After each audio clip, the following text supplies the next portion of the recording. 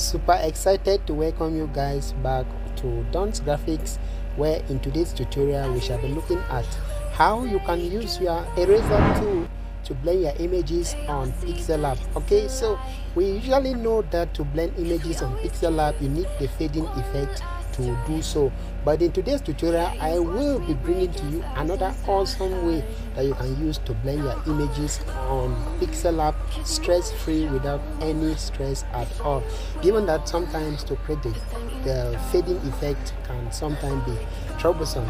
But then I will be showing you very easy and simple way to do so, to blend your images with the help of the eraser tool, this eraser tool on Pixellab. So stay with me to the very end, as I will be revealing to you all of this in a while from now.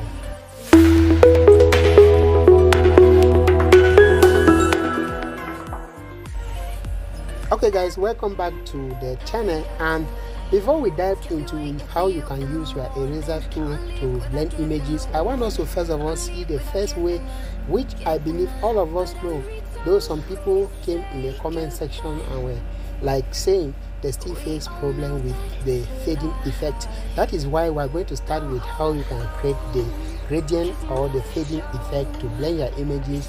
Then we'll conclude by looking at the eraser tool on Pixellab. This eraser tool, how you can use the eraser tool to blend your images with your background. So let's begin first of all with the first one, which is actually how you can use the fading effect. Then we will see the eraser tool in the second part of this tutorial, so watch closely to the very end. And if you are joining us for the first time, please subscribe to the channel, turn on the notification bell so that you are not left out when important videos like this are released. Like the tutorial so that YouTube can also push it to a much wider viewer base. Thank you guys so very much. So let's begin without any waste of time. So I'm going to delete this text since we don't even need it today. Then I will go to bring in an image. So I'm going to bring in an image that all of us are going to see how to blend this image with the background. Now, as you can see, we have this image with me here, and let's go change the background color into something much more different. Let's give it this color, and as you can see, the image is somehow hanging. What do I mean by hanging? I mean, if you look at the base of this image here, you will see that it is not fading, it is not blended with our background, which makes your design work distorted, because when you design and the images are hanging like this, it won't be nice. Okay, so let's see the first basic way that you can blend this image on Pixellab. So the first thing that you can do to blend this image is just to go to shape, then you choose a shape, a square shape like this, and change the dimension of the shape to look now as though it is a rectangle. Then you can place it like this, and you look down here to the shape editing option, where you will see, you will find something called gradient. All you need to do is just to proceed and click on gradient. Then what you are going to do is to click now on the plus button. Okay, click on the plus button.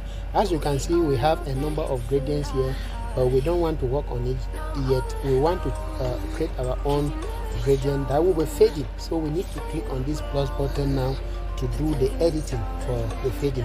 So this is a color and this is a color. That is why we call this a gradient, because a gradient is actually the combination of two or more colors.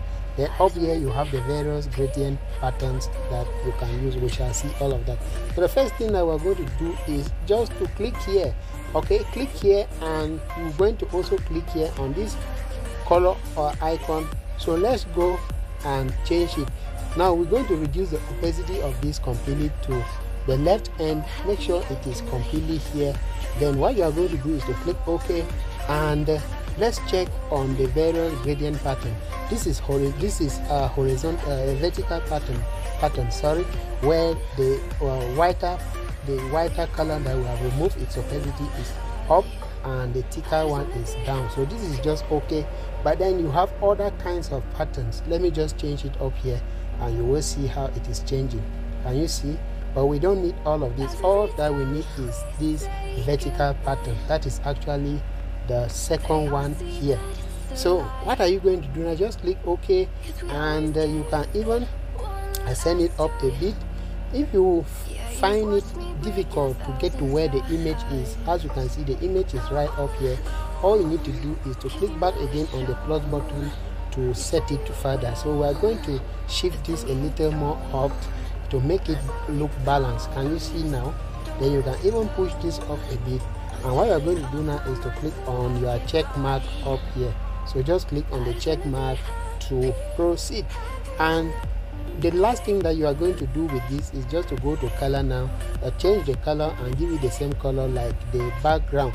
Can't you see now? Awesome, our image is faded with the background. So this is the first way, the first technique that you can use on Pixellab to blend your images with the background. If you don't want to use this method, stay cool. I'm going to show you now the second step, the second technique that you will use in order to blend your images on Pixellab so easily, and that will be through the eraser button. So many of us still find difficulties using the eraser button on Pixellab. Relax, take some cup of coffee, and I will definitely be showing you how you can use the eraser tool on Pixellab. Let's get started. So I'm going to go to layer now and delete the shape, the faded gradient that we created. I just want to delete it and maintain this image to its original. So as you can see, it is no longer blended with a background. So how do we blend it now using eraser?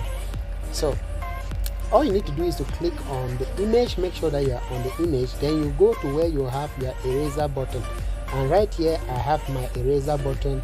I'm just going to click on it, and once you click on it, this is the eraser button on Pixellab, or the eraser tool on your Pixellab.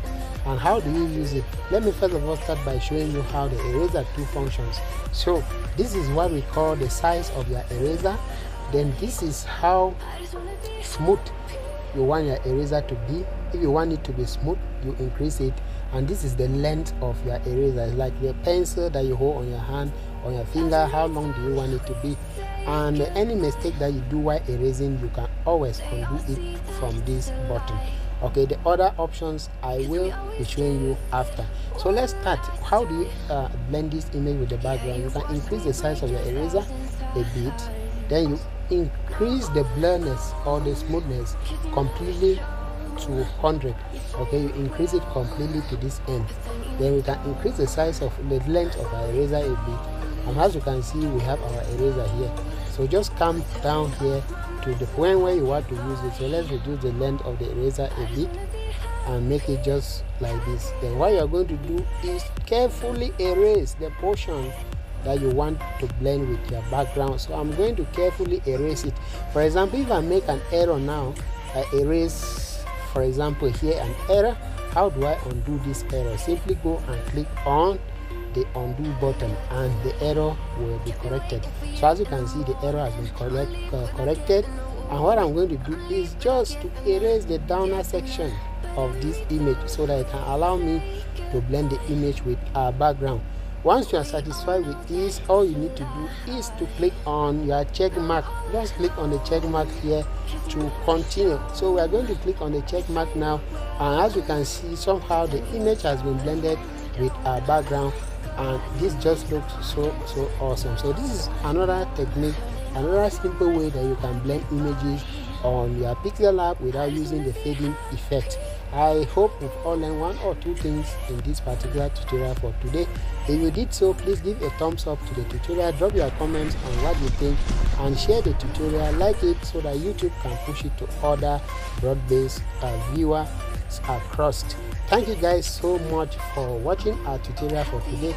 I hope to be seeing you in other episodes, and if you find any difficulty on this particular tutorial, drop your comment telling us where you have your difficulty, and surely we will adjust it. We hope to see you next time when we bring more amazing tutorials. Until then, stay blessed and God bless you.